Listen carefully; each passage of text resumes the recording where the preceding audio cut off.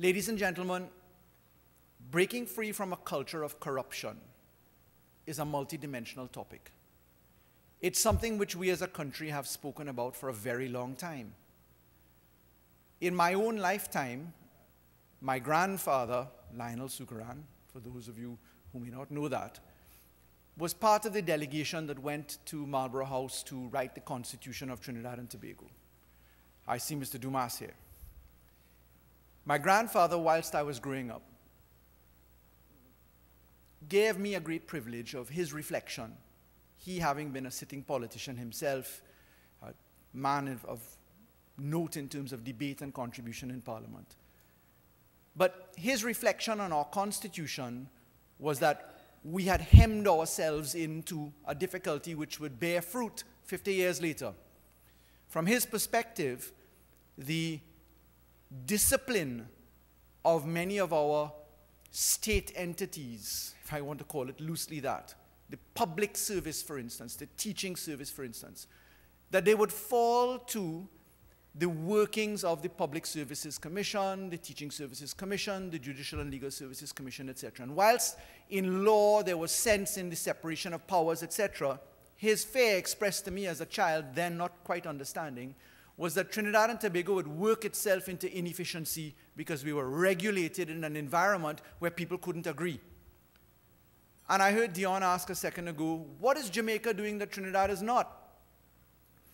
I often reflect on that because the AG of Jamaica and I have a very close working relationship, and we share a lot of issues and ideas and discussions. But in dealing with anti-corruption, and in going to Jamaica as I did, and sitting with the DPP in Jamaica, sitting with the Attorney General in Jamaica, sitting with the Contractor General, sitting with the major organized crime agency, MOCA, I asked them, how did you manage to create this major organized crime agency so easily? I said, how did you get over the constitutional hurdles? How did you manage to allow the borrowing of prosecutorial power when you don't have a police service type insulation which balances within what the Privy Council tells us we ought to have in certain well-known cases in Trinidad and Tobago? And my Jamaican colleague said to me, what are you talking about? Constitutional challenge? Who would raise such an issue? I said, but in Trinidad and Tobago, we are fighting an issue where often we have to achieve 3/5 majority in our parliament as the lowest level of special intrusion into fundamental rights. And very often you will not have an opposition that agrees with the government, and therefore you're stillborn. They chuckled, they rocked back, and they said to me, my dear friend, it's like flying a plane whilst you're building it. We in Jamaica fly the plane while we're building it. And they found it rather amusing that we would even entertain that conversation. Now, I've just taken the opportunity just to reflect on Dion's insight into what are other countries doing differently. So let's start with doing more with less and where we are, and our update on our anti-corruption statement to the United Kingdom, which the Prime Minister gave in May 2016. And let's say this. Yesterday we had a first-of-its-kind event in the history of Trinidad and Tobago. Looking at the newspapers today, you wouldn't realize that we had created history yesterday as a country. But permit me to say this. We have never had a government go in a public forum, open the books of Trinidad and Tobago with the public service speaking from the Ministry of Finance to tell us what our economic position is against facts and data from the central bank, and then open the microphone to the entire floor. And that forum included private sector, Labour was invited but declined the invitation, and it included, of course, the public service. And in that environment, Trinidad and Tobago was shown that our revenue from corporation taxes for oil and gas dropped from $19.8 billion US in 2015 to $2 billion. I'll let that settle for a little while.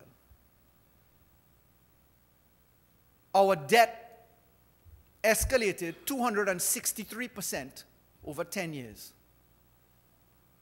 Our revenue looks close to what our revenue in 2008 looked like, except our expenditure is 3 times what it was then. The Minister of Finance, in request for an answer coming from none other than Chalk Dust himself, as to why Carnival should continue to be supported, and that a statement having been made that Calypsonians will not go out next year because they were not being funded, the Minister of Finance said something which I didn't know.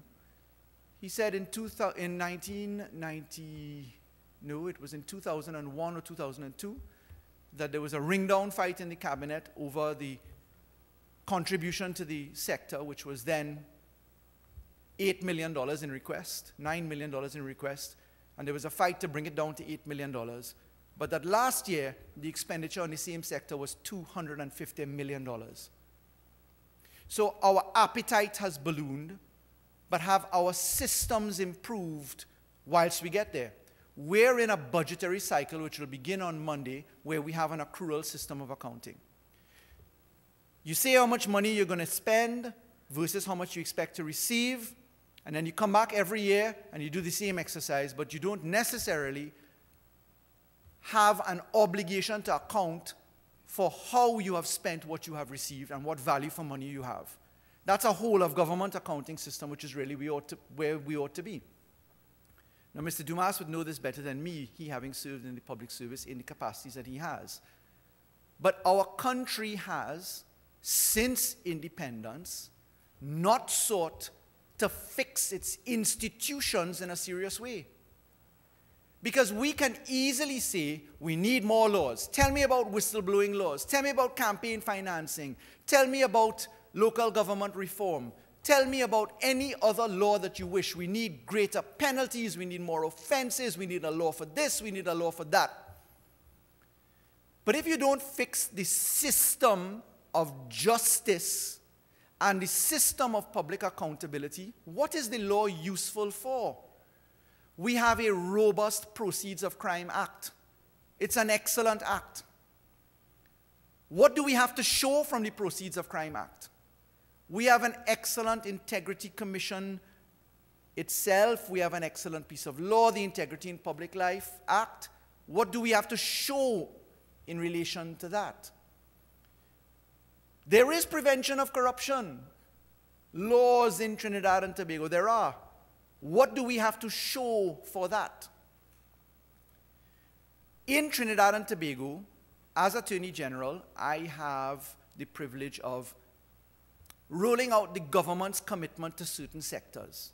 And anti-corruption is certainly one of them. It is the main plank because it is for us the main issue which will ensure our survival. Why? The money spent in corruption can easily feed all of our people many times over and take us into the areas of diversification. Diversification has not succeeded in our country, not only because of the curse of oil phenomenon, but also because we've nickel and dime spent our way through diversification. What we spend on advertising for tourism is less than what one hotel brand spends internationally. Take sandals, for instance. Port management, etc. But then there are areas like the Trinidad and Tobago Police Service or the Ministry of National Security. As a country, for the 5 years, 2010 to 2015, we spent $26.7 billion as a government on national security. And we spent for the same period in the Trinidad and Tobago Police Service $15.7 billion. For our visitors, divide by 6 to 7, and you know what the US figure is. So we're throwing a whole lot of money into the equation, but are we seeing the result? We have passed on the Parliament floor many laws. I've been in Parliament now for 7 years. In opposition, 5 years, and in government now 2 years. And what I can say is that we've got a whole lot of laws. But where are we in terms of progress? So as I move quickly now, having set a little stage drop for you, let's try and connect some of the dots into the relevance of today's discussion and the way ahead, and what the role and facilitation of a government is in this regard. And may I start by saying, from a logistical point of view, the view which this government took was, let's get into the data, let's get into the systems, and let's take this in a commonsensical approach basis. Number one, is your criminal justice system working? Let's look at that. I can tell you that for the 5 years that I sat in opposition, I didn't receive a single scrap of data on the parliament floor.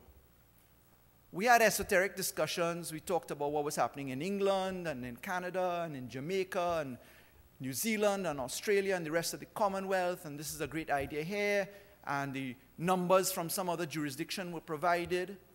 So the first thing I said as the manager of my portfolio, let's get our data. We went into the courts, we went into the prisons, we went into the statistical arrangements inside of the Trinidad Tobago Police Service, keeping our arm's length carefully. We went into the DPP's office, keeping our arm's length carefully, as constitutionally we must.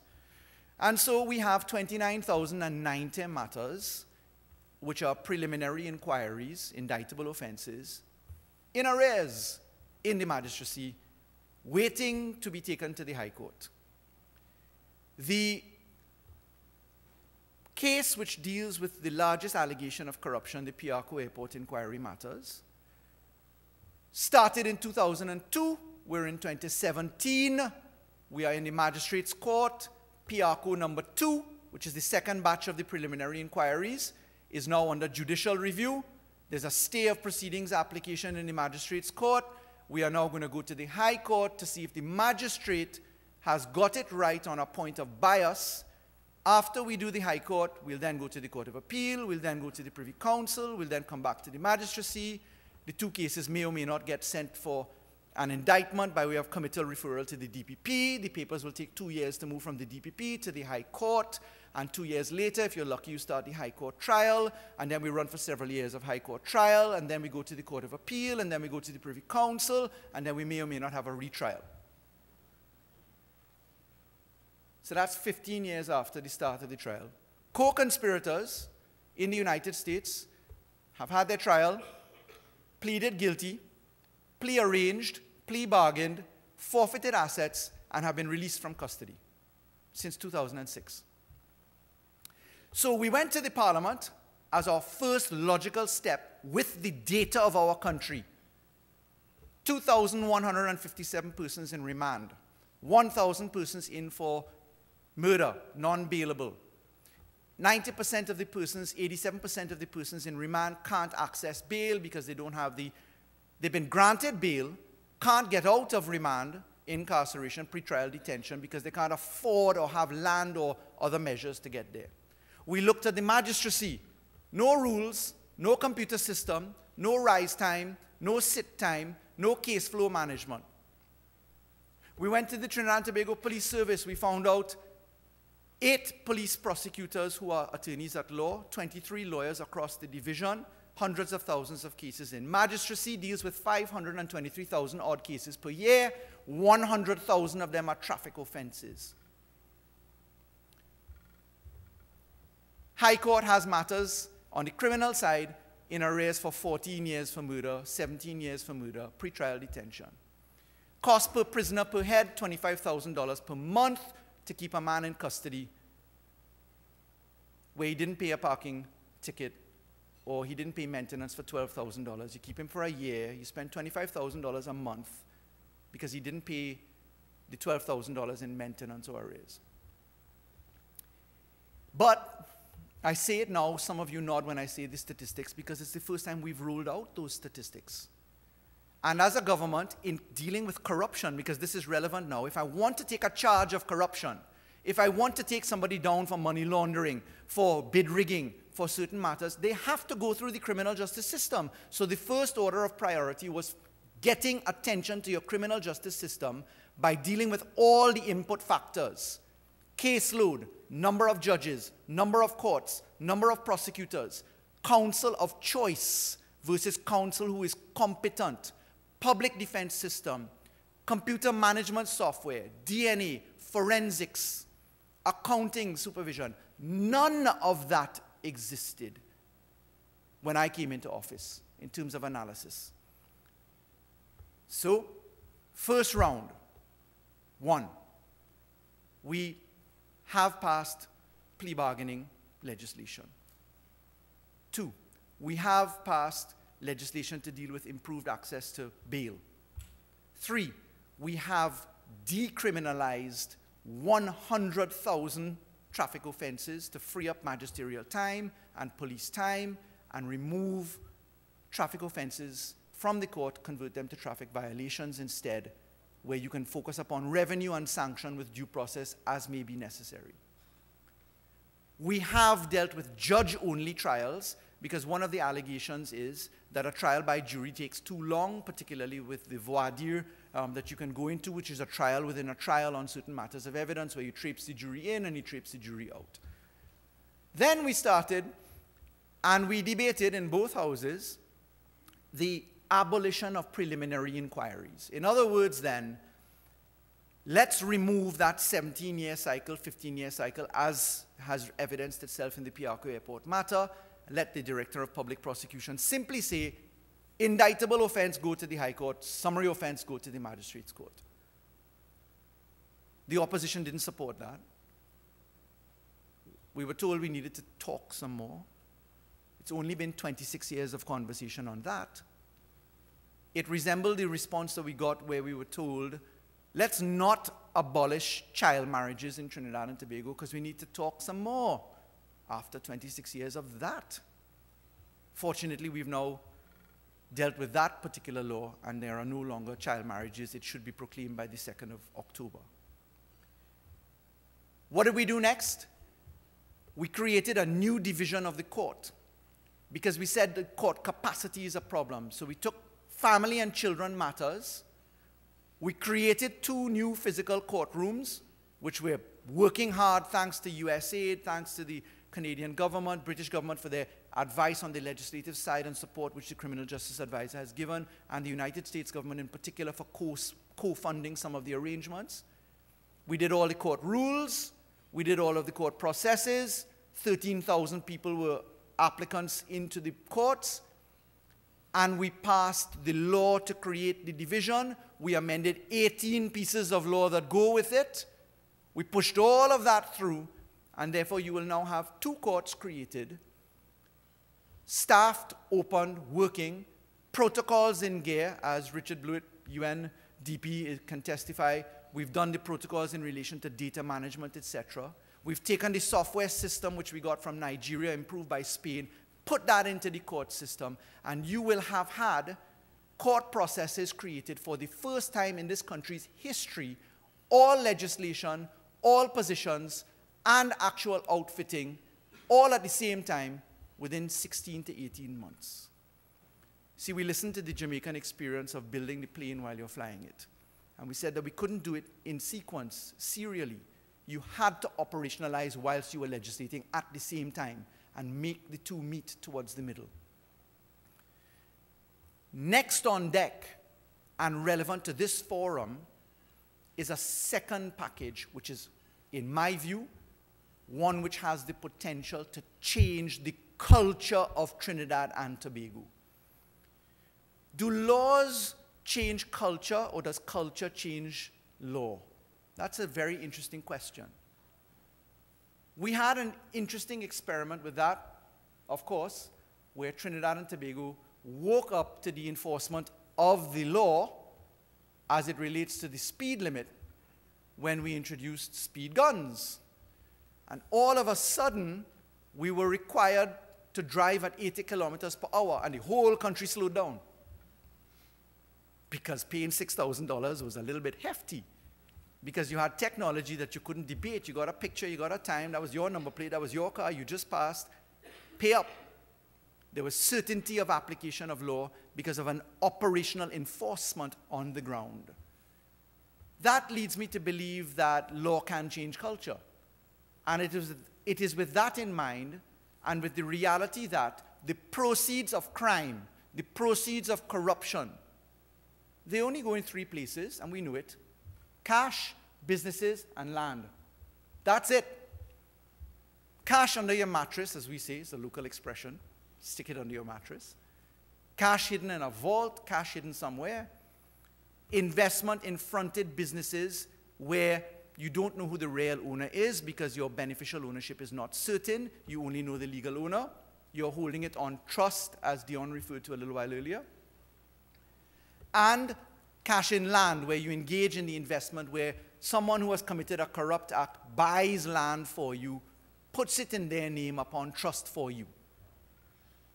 That is the package which is coming now, and which has been drafted, and which will start after we finish the budget, because we are bringing forward into law, number one, amendments to the Companies Act, which will treat with a mandatory obligation to disclose beneficial ownership.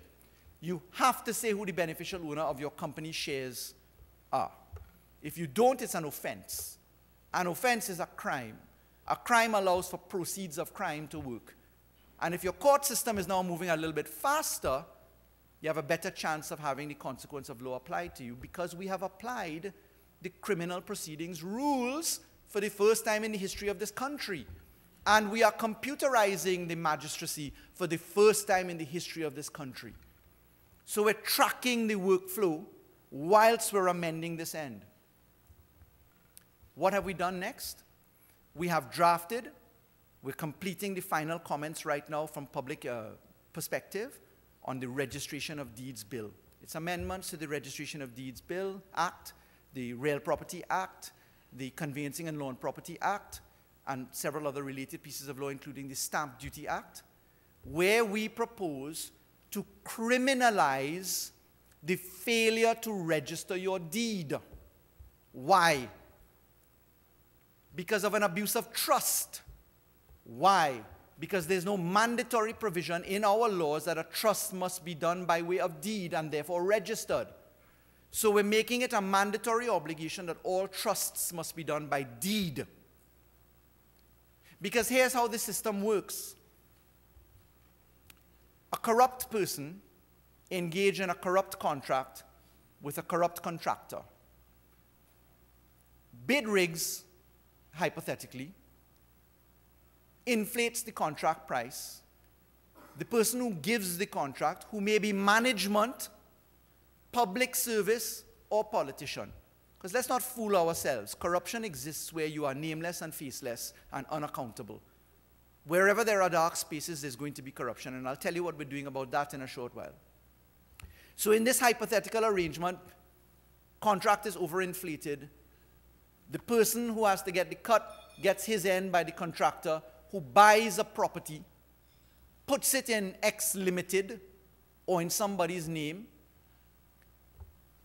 does the purchase, agreement for sale, executes the deed, goes to stamp duty, pays the stamp duty, and then never registers the deed.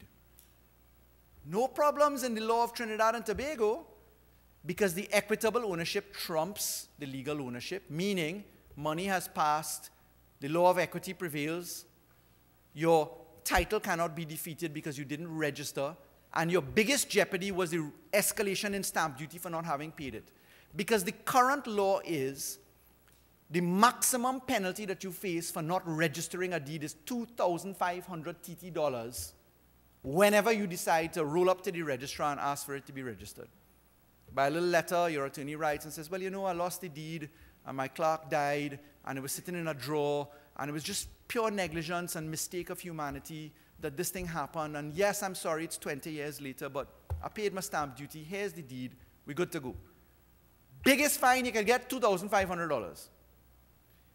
20 years later, that's registered. John Brown rose up and says, well, oh, by the way, we had a trust in place, here's the copy of the trust, I didn't need to register it. Really, John Brown was holding it for Jane Doe, and I'm unwinding the trust and giving it to Jane Doe. Perfectly lawful transaction. Number one, you don't even know who the people are 20 years later. Number two, $2,500 and you're out. So the government says, must register trusts. You must register your deed within 12 months. And if you can't register your deed, knock on the door of the registry and tell them why. Stamp duty taking long, somebody died, we have an application to make, give notice. Let the registrar consider the application for extension of time, and if the registrar says no, go to the High Court. Due process. What this means, ladies and gentlemen, is that all of that money that everybody knows about, but nobody knows about, because it's not me, according to the spoken word this morning, I don't know, all of that becomes discoverable. And I genuinely believe that when you're facing down a criminal charge for failure to register, and your equitable ownership must be discovered because you must declare the trust by deed. And if it was in a company, you must do it under the company's amendments. Understand what is waiting for us. Now, what I'm describing to you was nowhere in the ministry when I came in. I've never heard it discussed publicly. But I practiced corporate law for around 18 to 20 years. And I'm quite familiar with all of the abuses that can really exist in the white-collar realm. Blue collar, white collar, red collar, yellow collar, whatever you want to call it, it's there. And this is what I call the commonsensical approach to tackling corruption. And it makes no sense for us to continue to talk about laws that we're not operationalizing. So let me tell you about the public procurement laws. We came in, we met. I participated in the Joint Select Committee for the Public Procurement Law a whole 5 years. And upon coming into government, we immediately set about to operationalize the law. We required every state agency, every government ministry to bring their accounts together, create procurement units as the law contemplates. We went to Parliament, we amended the terms and conditions packages, we agitated the office of the President, so that the President could get about hiring a procurement regulator, and that process is due to be finished in a couple of weeks. It's nearly perfected. That law will come into effect, but again it goes back to the common sense. Well, what's the good of the law if the system ain't working? Which is why we spent our first round of time dealing with the procedural and logistical criminal justice arrangements. And I want to give an open salutation to the judiciary and to the DPP's office and the Trinidad and Tobago Police Service for being willing participants in the reform process that we have achieved, because it has been outstanding. Does the country have faith that they're going to see something yet? Faith requires example to give hope. The political cycles are a lot shorter than the economic realities of our country. The world has shown us that political certainty is an uncertainty. You never quite can configure in advance what a political result is going to be. But our society needs to withstand the political vagaries by improving our systems. And in tandem with this approach, as we deal with the compulsory registration of land, because we have a land package to treat with the compulsory registration of land, so that your title is now guaranteed and we know who the owners are with certainty, as we operationalize laws which have sat on the books since the year 2000, unassented, unproclaimed, as we operationalize that to work with the registration of deeds, to work with the beneficial ownership. We're also talking about creation of a new criminal division, which I expect to be able to lay on the Parliament floor, which will mirror what we did in the family and children division as an example of successful reorientation of our criminal justice system. But it doesn't stop there, because the Ministry of Finance has been heavily engaged in what we will take to Parliament in a matter of months, which is the Revenue Authority. Because our system of revenue collection and inspection has not been treated with, and systemically it's completely broken. And we are in the process of operationalizing, by discussions with the trade unions, by discussion with the workers, the transformation of the Board of Inland Revenue into the Revenue Authority of Trinidad and Tobago. So we're building it out on the ground right now, and the law will come to meet it in or around November of this year, when the Revenue Authority legislation is taken to Parliament. See, we're not waiting again upon Trinidad's cycle of passing a law, as we did with public procurement, and then 7 years later we're talking about whether it's implemented or not. We've just implemented the DNA legislation. It's been on the books of Trinidad and Tobago since the year 2000. 17 years later, we now have a DNA regulator.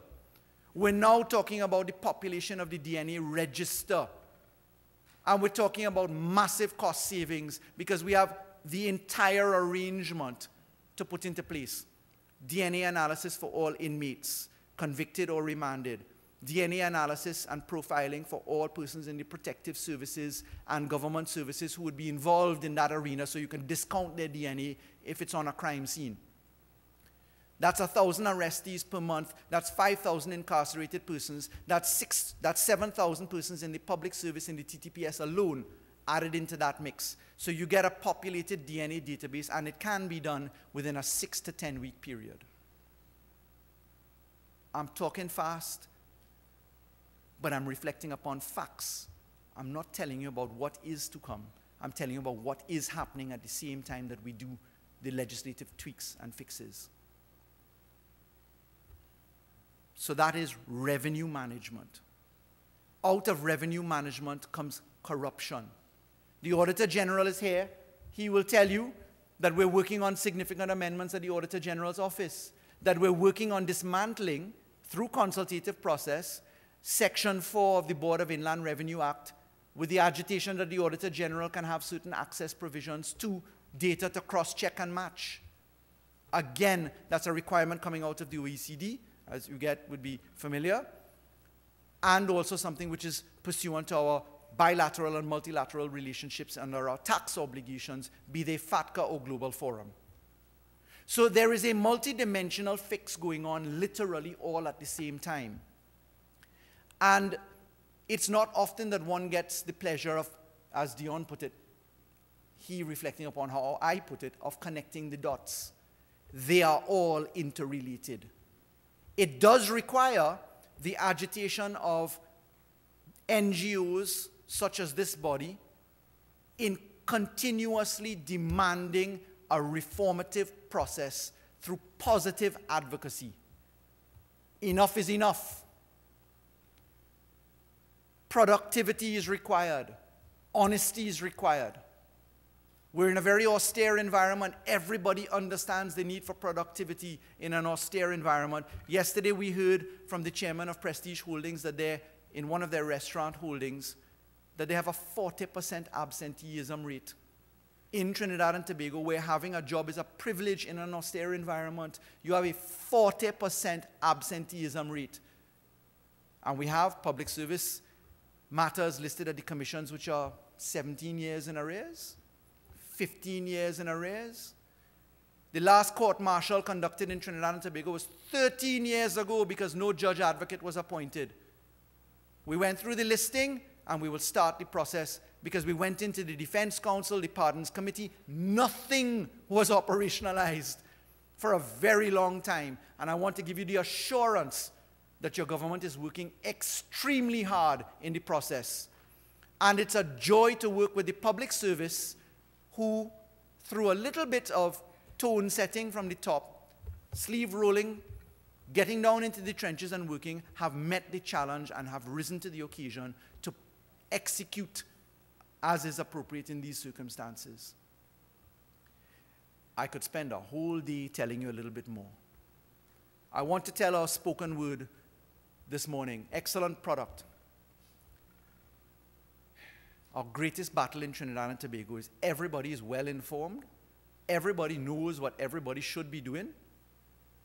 Everybody knows when a crime goes down, but nobody gives evidence because evidence is dangerous. And yes, our whistleblowing legislation has passed through a Joint Select Committee which did not complete its exercise. And therefore what we did was to take the product coming out of the 15 sessions of the Joint Select Committee, amend the legislation, and it will be reintroduced into Parliament now. But whistleblowing legislation takes you so far. It's the confidence in seeing your systems operate that take us to where we go. I will end by giving congratulations to the Trinidad and Tobago Police Service for noticeable improvement in certain areas. It seems to be lost upon many, or perhaps it's a whisper that we don't want to fracture. But I'm heartened to see alleged kidnappers caught in quick time, persons who commit murders allegedly now before the courts a matter of days or weeks after the event has been carried out. The police arresting the police, as we saw, that is not lost upon me. It shows that the call to work and the encouragement that you have a government supporting all institutions is beginning to take root. All that I can ask for is patience. We're not deaf to the cries, but the Prime Minister has given a very careful caution to us all. Get your job performed and talk when you have something to say and demonstrate the proof of your product, lest you be quick in the gab and poor in the performance. You will see a lot of unveiling as we begin to come to midterm now, because we've done the work, and the work will speak for itself, but it requires participation. May I congratulate the organizers of today's event for its continued role and performance. The Global Competitive Index yesterday demonstrated Trinidad and Tobago's improvement by 11 points from 93 to 84, moving upwards in the rankings based upon the work that we did in 2016, as it's reflected there. We're headed in the right direction. Our work in the Caribbean Financial Action Task Force has been outstanding. Our partners who are aware of what we're doing in money laundering and counterterrorism and financing of terrorism can speak to the excellent work that has gone on. We have quadrupled, quintupled the work product, and we're headed in the right direction. We owe a debt of gratitude to each and every person who has contributed to this cause, including our international partners and friends, as the Australians, the Canadians, the British, and many others have been. The UNDP, a strong participant as well. Thank you, ladies and gentlemen, for allowing me the privilege of addressing you this morning. Please again accept my apology for trying to make cabinet in 4 minutes' time, but fortunately it's not too far away. And with your permission, I will do as we do in Trinidad, not having had something to eat, but I will use our expression. I'm doing like Spanish and running after the event. So thank you so much for your attention and your care and courtesy. Thank you.